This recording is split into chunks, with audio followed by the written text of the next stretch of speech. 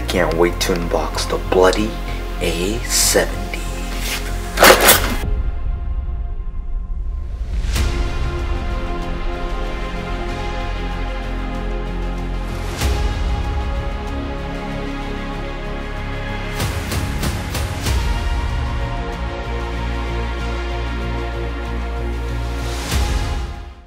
That's right guys, I'm going to be unboxing and reviewing the bloody A70. I'm also going to be showing you how good this mouse is for all clicking methods, including drag clicking, butterfly clicking, and jitter clicking. And I'll also provide the pros and cons near the end of the video. Huge thanks to Bloody for sending me this mouse and for making this video possible. If you watch my videos, consider to like and subscribe because we're on our way to 30,000 subscribers, so I'm grateful for each subscriber. But other than that, I hope you enjoyed the video. Alright gamers, so I got my Krabby Patty spatula here. Alright guys, so now I got my machete. Unbox this now. Ultimate gaming gear. Let me just flip this over.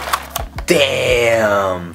Look at that. Look how beautiful that is. Those little cracky marks. Little welcome letter. The secret weapon software. So they're going to be talking about what the software has to provide. Here you have the actual mouse itself. Bro, everyone was talking about a bloody A70 for like 6 years, and I actually got my hand on one. So thank you, Bloody. So I have the bloody A70 all plugged in, and this is what it looks like. I'm not gonna lie, I love the colors on this mouse. Here's a little size comparison if you're wondering how they both look. The bloody A70, in my opinion, is a bit bigger than the Rocat K100. Other than that, I don't really see a big difference. One thing I really noticed is that bloody A70 has a lot of space to click, so I can already tell that dragging on the A70 can be way easier since you have a lot more space here compared to the Rocat K100. So the mouse weighs around 150 grams displayed by Bloody. Now it comes down to personal preference about what games you play. So myself, I play a lot of FPS games, so in my opinion, having a lighter mouse would be better. But if you just play Minecraft, a heavy mouse actually makes it easier to aim since you don't have to move your arm that much because of the weight. 150 grams is perfect for PvP and bridging, but it might not be for FPS games. Remember, this is a Minecraft video. One thing I love about the A70 is it provides a huge variety to everyone. Whether you're right-handed or left-handed, this mouse is ambidextrous, meaning with both types of hands, you can comfortably use it. Trust me, on the left-hand side, it's actually really comfy. The cable is actually a braided cable, which if you compare with the K100, it has a better cable. So wire cuts are less likely to happen, and overall, the A70 has a lot more safety. Unless if you get mad at someone in Minecraft and cut the cable with scissors like a pro. So Minecraft is a very tracking paced game, which is why I think the optical engine sensor is perfect for PvP and bridging. I've had no issue tracking opponents in fast games like Skywars and duels. I think the precision of the A70 is super clear. So the feet pads of the mouse are so nice. The mouse just glides on the mouse pad. It's super satisfying. It's like I'm skating with a mouse that is for a block game. So if you look at the middle of the A70, you can see that there's some algebra, 1, n, and 3. I'm going to be telling you what each button function is. Haha, you get the joke? Math function. Oh, okay. That makes no sense. So as I said before, this mouse is amazing for FPS shooter games, and these 3 buttons are exactly for that. So if I press 1 button, it'll change the color to red, meaning that I'm doing a single shot in a game. N means a tuned in shot, so I'll keep firing constantly until I switch it up. And 3 is for 3 bullet taps. This mouse is super amazing for FPS games. It literally looks like it was made for FPS games. The build quality is super sturdy, except the side buttons, they seem really plastic and loose. That would be something I would change about it. Alright guys, as you can see right now, I am on mcplayhd.net. Look at the drags on this mouse. 40 right there. Oh, 50. I've never had a mouse that drag clicks 50 right out of the box. As I said before, over time the switches get beaten up, right? At 50 right there. The long drags on this mouse are way better than the K100's long drags. Things like you can reduce pretty easily. You can also do some really nice extensions. You can also telebridge. This mouse is really good for telebridging. I don't know how to telebridge, but as you can see, I can easily extend blocks. Oh shoot. Oh. What the?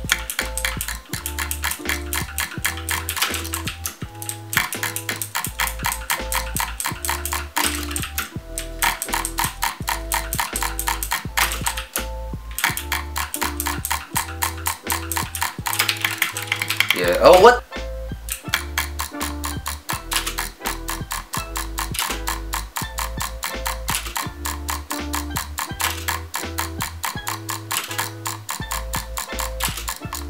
Yo.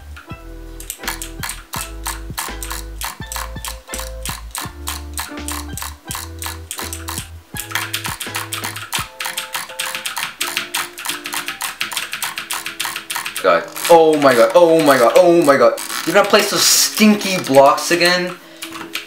Stop building the Great Wall of China. Okay, come on, bro. Come on. Oh! Oh my god, this mouse is insane for reducing. Why do people... Oh my god. Oh my god. Oh! Okay. As you guys saw, I'm the Flowaze champion. So as you guys can see, I'm in a lobby right now, and I just want to show you peacefully without me screaming like a monkey. I can just get 20 CPS right now. I'm clicking right now, and you can easily see that I'm getting 20. So this is the same as the Kane 100, around the same. It's super consistent for butterfly clicking. 20, 20, 20, look at that. Okay, so I'm trying to whip this man. Come on, bro. Come on, come on. You're gonna bow spam me like that? Get butterfly clicked on, noob. I'm dying. Help me. 20 CPS, noob.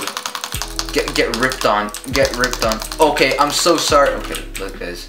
When this happens to you, when you're at 1 heart, you gotta say my name. As you can see, we're gonna still win. Watch. Okay, as you guys are gonna see, we're still gonna win no matter what happens. And as you see, we clutched it. Yeah. So, yeah. Alright, I'm gonna play another game because I'm a sweaty Minecraft kid.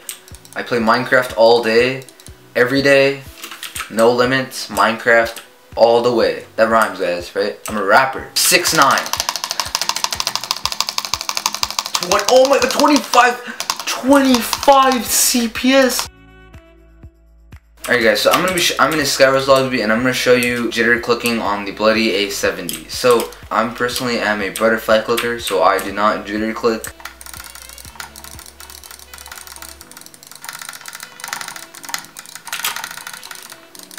My CPS is averaging from 10 to 14, so I don't know if that's good or not. In reality, 10 to 14 is a really good CPS for clicking, because that's all you really need for PvP or anything pretty much. Alright guys, so I am in the software settings for the bloody A70, and I'm not gonna lie, they have provided you so many options, like an insane amount of options inside the bloody software.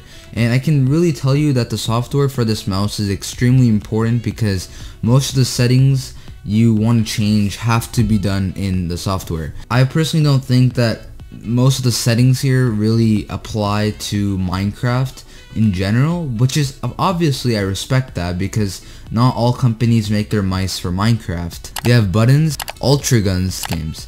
Sensitivity here, so if you want to change your DPI, you can do it right here. Hey guys, so now I'm going to be telling you about the pros and cons about the bloody A70. I'm not going to go deeply into the pros since I've already talked about them in the video. So the pros are, it's amazing for long dragging. So PvP, extensions, reducing, and telebridging can be done easily. It has a really nice drag clicking texture that actually works well with sweaty fingers, which is really strange. For around $35 on my first day, I could already get like 50 CPS, which is crazy. Some of my cons would be that it's a confusing mouse at the beginning, like you have some algebra in the middle, which I don't understand at first. The software has so much information that I don't even know what's going on. I also feel like this mouse is heavily dependent on FPS games. There isn't much Minecraft variety about the mouse. To change the sensitivity, you have to do it in the software settings. Another thing is availability. The A70 is really hard to find due to the high demand of it, so you might have to put your name on a wait list for it. With that said, I personally think it's an amazing mouse for every clicking method, and if you're a beginner